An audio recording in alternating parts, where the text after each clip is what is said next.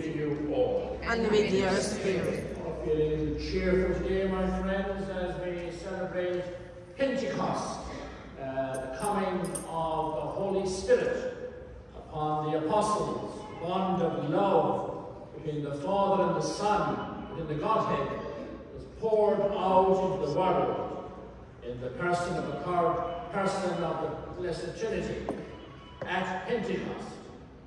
And it's that coming of the Holy Spirit that changes everything, that transforms those apostles and disciples from a state of fear into a state of boldness. The young church begins to grow over Pentecost under the auspices of the Holy Spirit. Mass intentions this morning. Today, Sally O'Sullivan anniversary, Margaret Kilkine anniversary, Maureen Plunkett anniversary. We'll have to pray as well for John Murray. John passed away during the week, I gather. He was a parishioner here and a collector. So we pray for John Murray, who has passed away. Eternal rest grant unto him, O Lord, that your light shine upon him. May he rest in peace, amen. May his soul, the soul of all faithful departed, to the mercy of God, rest in peace, amen. We place ourselves in the presence of the Lord, present to us in and through his Spirit. We acknowledge our own unworthiness before him, and we ask his forgiveness. I confess to Almighty God and to you, my brothers and sisters, that I have had great sin. In my thoughts, in my words, what I have done, what I have failed to do. Through my faults, through my most grievous faults. Therefore I ask Blessed Mary, ever Virgin, all the angels and saints, and you, my brothers and sisters, to pray for me to the Lord our God. And may Almighty God have mercy upon us, forgive us our sins, and bring us to everlasting life. Amen.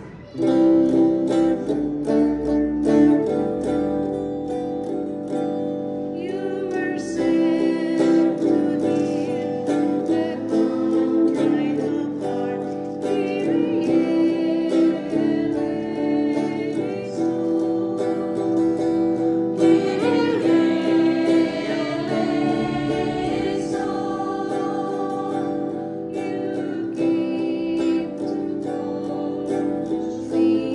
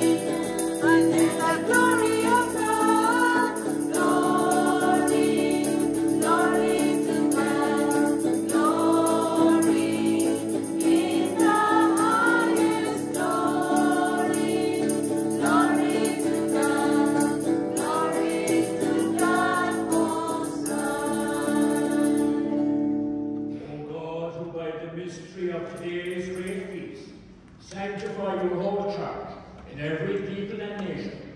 Pour out, we pray, the gifts of the Holy Spirit across the face of the earth. And with the divine grace that was at work, when the gospel was proclaimed, fill now once more the hearts of believers. Through our Lord Jesus Christ, your Son, who lives and reigns with you in the unity of the Holy Spirit, one God, forever and ever. Amen.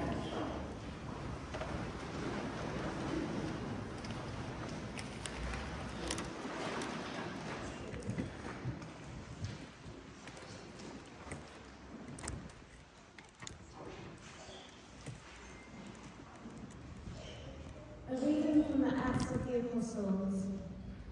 When Pentecost came round, the apostles had all met in one room, when suddenly they heard what sounded like a powerful wind from heaven, the noise of which filled the entire house in which they were sitting. And something appeared to them that seemed like tongues of fire. These separated and came to rest on the head of each of them. They were all filled with the Holy Spirit and began to speak foreign languages as the Spirit gave them the gift of speech. Now there were devout men living in Jerusalem from every nation under heaven, and at this sound they all assembled, each one bewildered to hear these men speaking in his own language. They were amazed and astonished.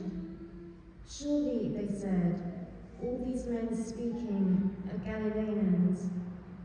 How does it happen that each of us hears them in his own native language? Parthians, Medes, and Elamites, people from Mesopotamia, Judea, and Cappadocia, Pontus and Asia, Phrygia and Pamphylia, Egypt, and the parts of Libya around Cyrene, as well as visitors from Rome, Jews and proselytes alike, Cretans and Arabs. We hear them speaking, preaching in our own language about the marvels of God. The word of the Lord. Thanks be to God.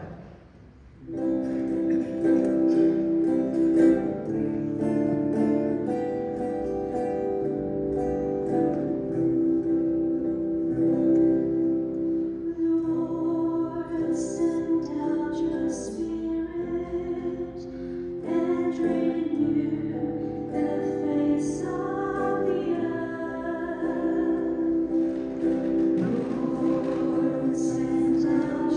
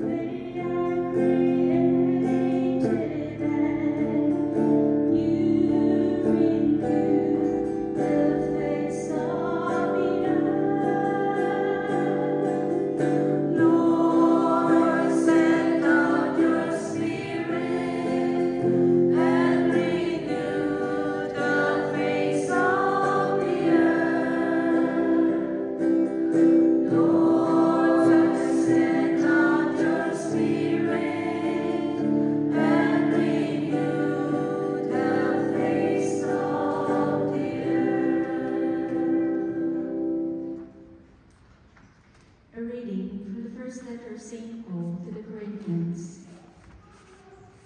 No one say Jesus is Lord unless he is in the influence of the Holy Spirit. There is a variety of gifts, but always the same Spirit. There are all sorts of service to be done, but always the same Lord, working in all sorts of different ways in different people. It is the same God who is working of all. The particular way in which the Spirit is given to each person is for a good purpose. Just as human body, though it is made up of many parts, it is a single unit because all these parts, though many, make one body, so it is with Christ. In the one Spirit, we were all baptized, Jews as well as the Greeks, slaves as well as the citizens, and one Spirit was given to us all to drink. The word of the Lord. Thanks be to God. Together, Holy Spirit, Lord of light, from the clear celestial light, thy prayer giving radiancy. Come thou Father of the Lord, come thou his treasures rich in joy, come thou light of all that live, thou all souls best, thou the soul's delightful guest, thou refreshing peace to soul, thou to joy art comfort sweet, blessed coolness in the heat, solace in the midst of woe, light immortal, light divine, visit thou these hearts of mine, and our inmost being fill. If thou take thy grace away, nothing pure in man is there, all is good is sent to heal. Heal our wounds, our strength renew, on our dryness pour healing. Wash the stains of guilt away, bend the stubborn heart and will, melt the frozen warm and chill, guide the steps that go astray. Thou on us forevermore, thee confess and thee adore, with thy sevenfold gifts sent. Give us comfort when we die, give us life with them on high, give us joys that never end. Amen.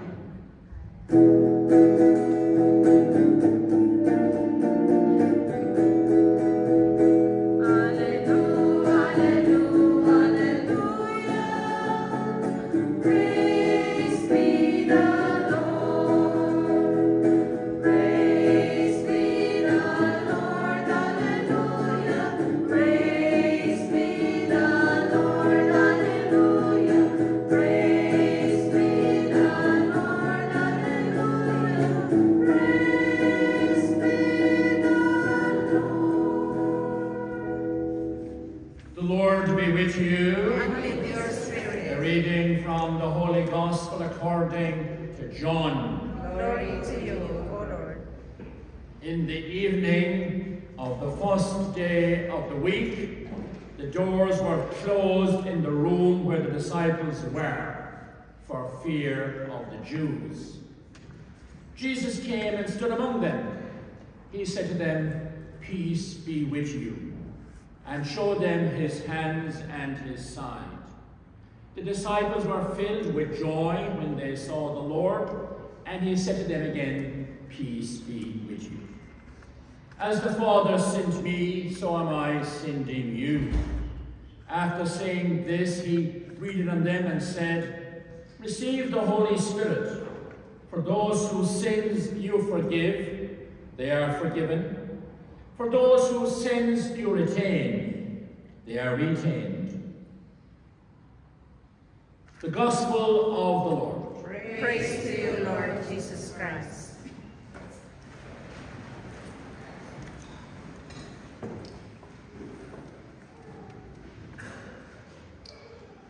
My friends, fear is a terrible thing. Fear paralyzes. People can be walking around with all kinds of fears that only become discovered when something happens. Those disciples in today's gospel lock themselves away in fear. And there seems to be no exit strategy. In a sense, they are expecting to experience the same fate as their master. So their fear is kind of justified. It's certainly real. We know what happened to their master. And they, the disciples, only knew it too well and expected the same. The Gospel tells us, though, that in the face of this fear, which locks people in, there is an exit strategy. There is a way out of that locked room, and that is Jesus. Jesus comes into this scenario, and he brings peace. Jesus comes with peace. And he offers a greeting of peace, mentioned twice in that gospel portion. Peace be with you. He breathes the Spirit into those disciples, and everything's changed. There's a complete transformation. They are transformed from a state of fear into a state of boldness and outreach. They experience a new freedom. They are able to look back on everything that has happened with an understanding and look forward to the future with hope. And having received the Spirit, this new Spirit, they are commissioned to go out and to share that new Spirit with the multitudes of people who need it badly. As the Father has sent me, so am I sending you. So they are sent out on mission. The word mission comes from a Latin word, which means being sent out. Being sent out with a message. And what is that message? The message is love. God's love. The victory of the Lord over sin, suffering, and death. And this message is proclaimed under the auspices of the Holy Spirit. Sometimes we might have difficulty in understanding what is this Spirit all about. In simple terms, the Spirit means love. The bond of love that exists within the Godhead, between the Father and the Son, which is poured out into the world at Pentecost. where everything is changed because of that. The Spirit is the second person, the third person of the Trinity, poured out into the world. And that changes everything. There is one Spirit, but a variety of gifts. Just to go back again to explain what the Spirit is all about. The Spirit is love. The bond of love between the Father and the Son poured out into the world at Pentecost, which in a way, of course, marks the beginning of the church as we know it, and how the church proclaimed a message under the auspices of the Holy Spirit, and how that Spirit is with us right now. The Lord is present to us right now, in and through His Spirit. The Spirit which we receive at baptism. And what we are called to do is to decipher the gifts of the Spirit. How we have received as individuals, how we have received the gifts of the Spirit. And how we are called as well to appreciate the gifts of others. It's very important to remember that we are all gifted in some way or another. Every person here in the church is gifted in some way or another. And that even includes the parish priest. We are all gifted in some way or another. Nobody has all the gifts. No group of people has all the gifts. Nobody has a monopoly. St. Paul speaks about those gifts in the second reading. A variety of gifts. And the purpose of those gifts. The gifts of the Spirit. The Spirit who guides us, inspires us, leads us. And St. Paul compares the gifts of the Spirit to the body. We know that the body is made up of various parts. Each component has a function of its own, but each component contributes to the well-being of the whole, to the well-being of the body. And that's why the gifts are given.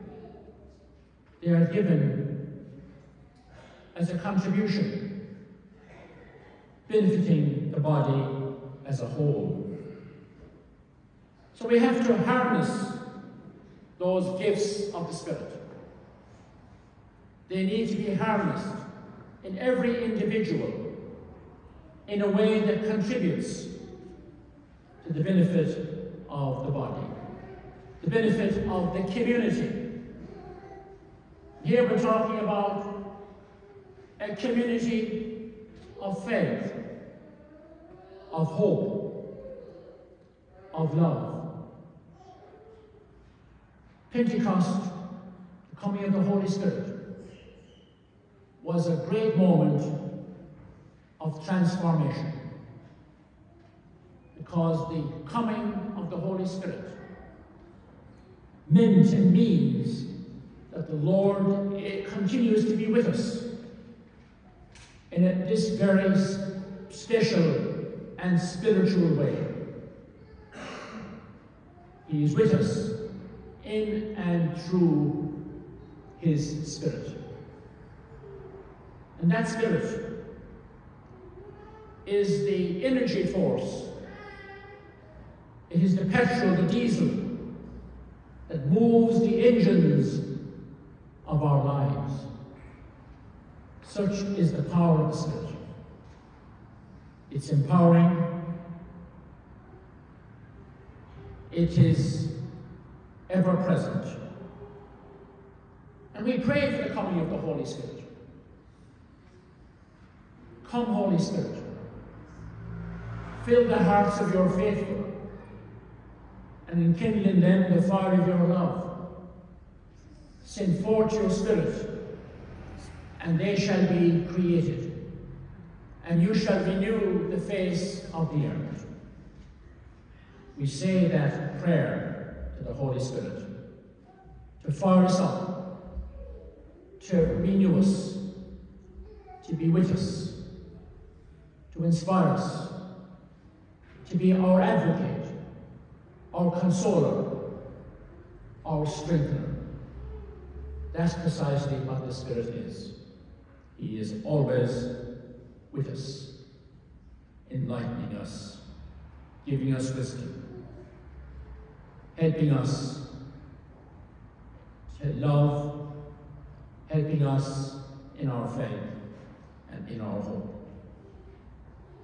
Come, Holy Spirit. We stand now by song.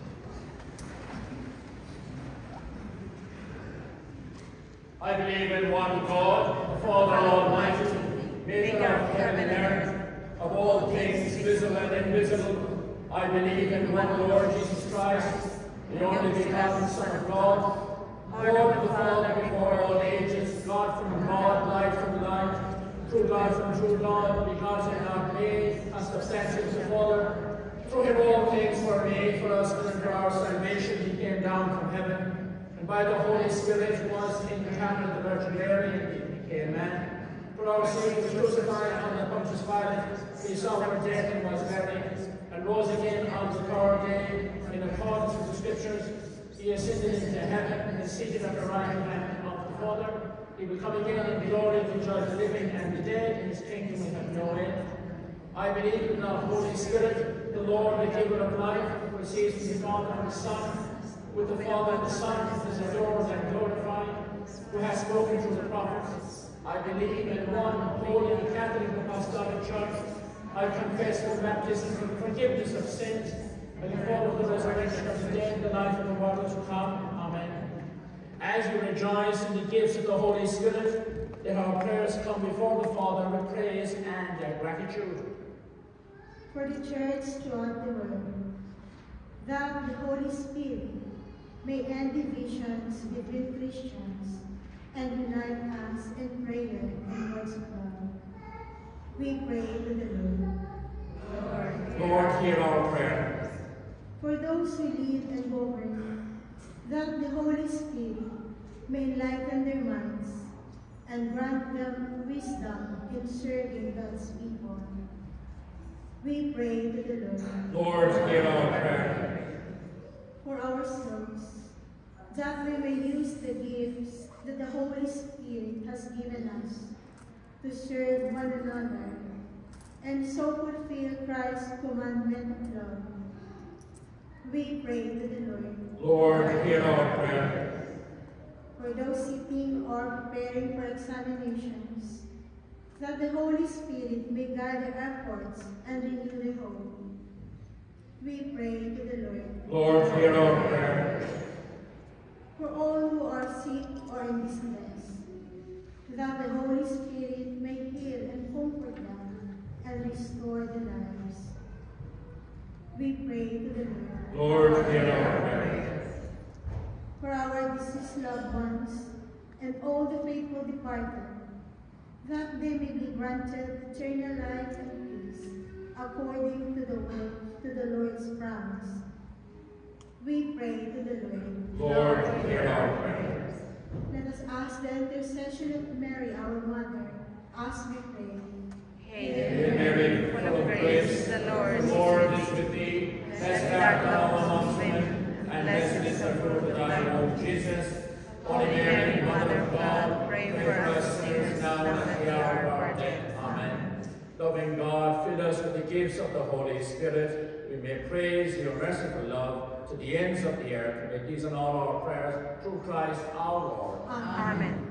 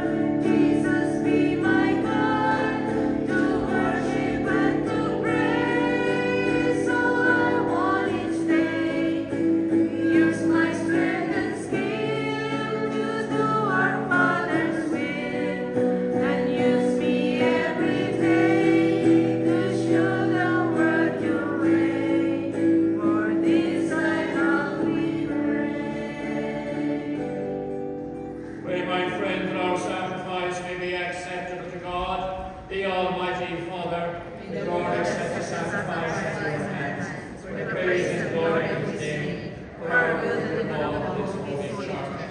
Grant, we pray, O Lord, that as promised by your Son, the Holy Spirit, may reveal to us more abundantly the hidden mystery of this sacrifice, and graciously lead us into all truth through Christ our Lord. The Lord be with you, And with your lift spirit, up your hearts. we lift them up. Let us give thanks to the Lord our God.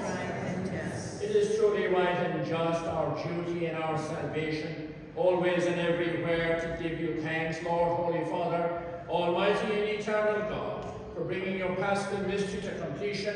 Your beloved, the Holy Spirit today, your beloved, you bestow the Holy Spirit today on those who made your adopted children, by uniting them to your only begotten Son. This same Spirit, as the Church came to birth, opened to all peoples the knowledge of God, and brought together the many languages of the earth in profession of the one faith. Therefore, overcome with paschal joy, every land, every people exults in your praise, and even the heavenly powers with the angelic host sing together, unending hymn of your glory, as they acclaim.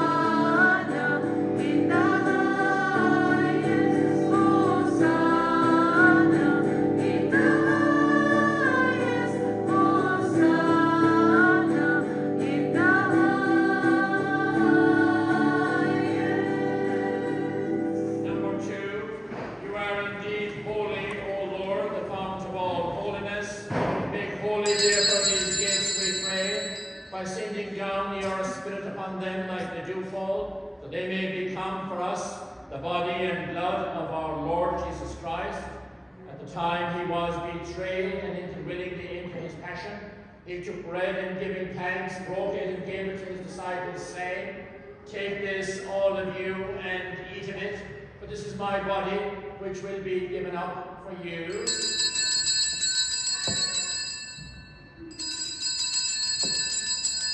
In a similar way, when supper was ended, he took the chalice, and once more giving thanks, he gave it to his disciples, saying, "Take this, all of you, and drink from it, for this is the chalice of my blood, the blood of the new and eternal covenant, to be poured out for you and for many, for the forgiveness of sins. Do this in memory of me."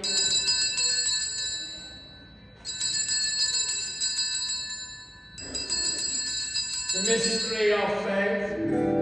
When we eat this bread and drink this cup, we proclaim your death, O Lord, until you come again, until you come again.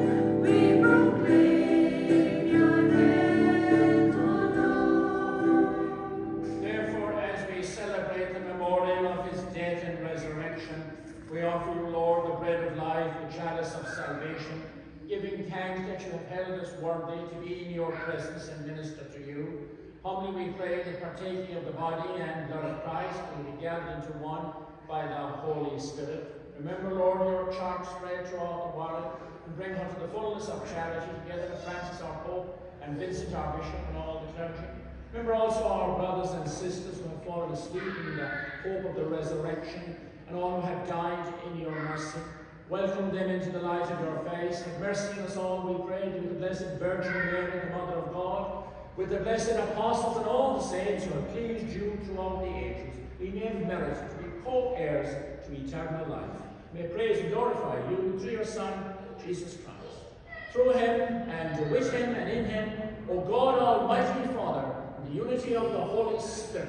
All glory and honor is yours forever and ever. Amen.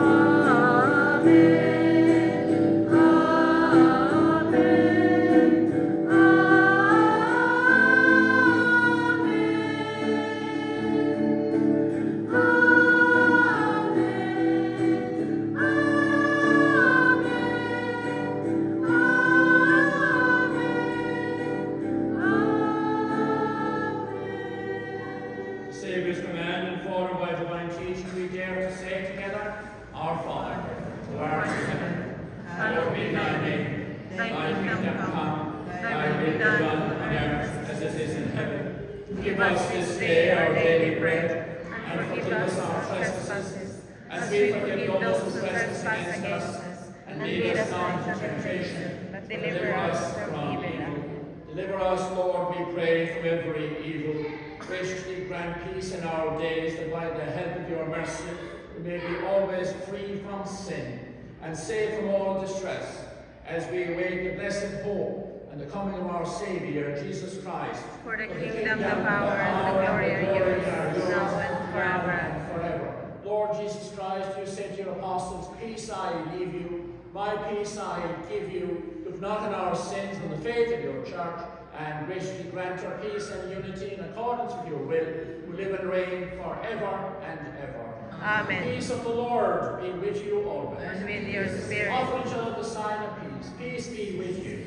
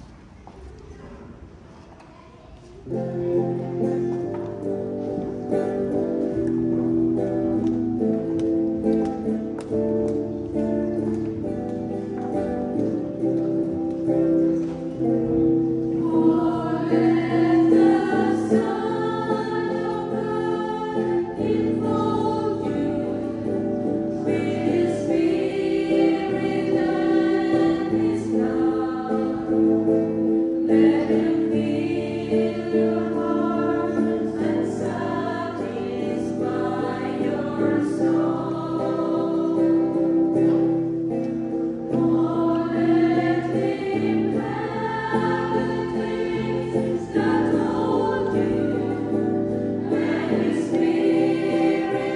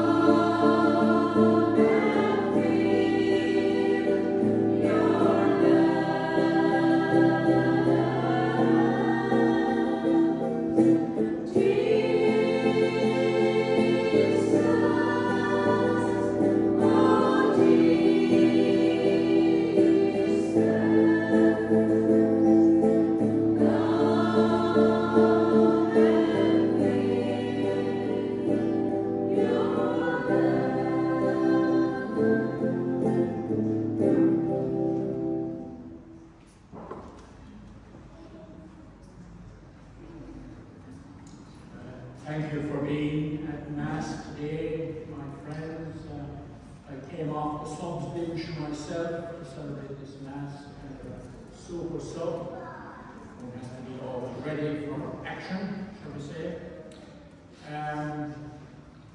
Happy Pentecost to everybody as we enter the season of Pentecost, the season of the Holy Spirit. Once again, just to mention about the passing of John Murray, who was a parishioner and a collector here. So we pray for John, who has passed away, that he will give eternal rest, perpetual delight. There's a bus going to Brighton on the 21st of June, the longest day of the year, hopefully a fine day as well. Lots of places available on the bus. If you want to travel, it's only 10 quid we're talking. It's probably worth it. And when you go on these trips, you never know who you might meet. You might meet somebody very significant, somebody who might have an impact on your life in a way that you can never envisage. So you can be open to everything. So if anybody wants to go, just tell us. 21st of June. The bus will be leaving here at 10 o'clock. Plenty of places available on the bus. 21st of June, a day out to Brighton. So that's about it, my friends. Thank you for being here once again. And we'll see you all next week and hopefully more as well. Let us pray.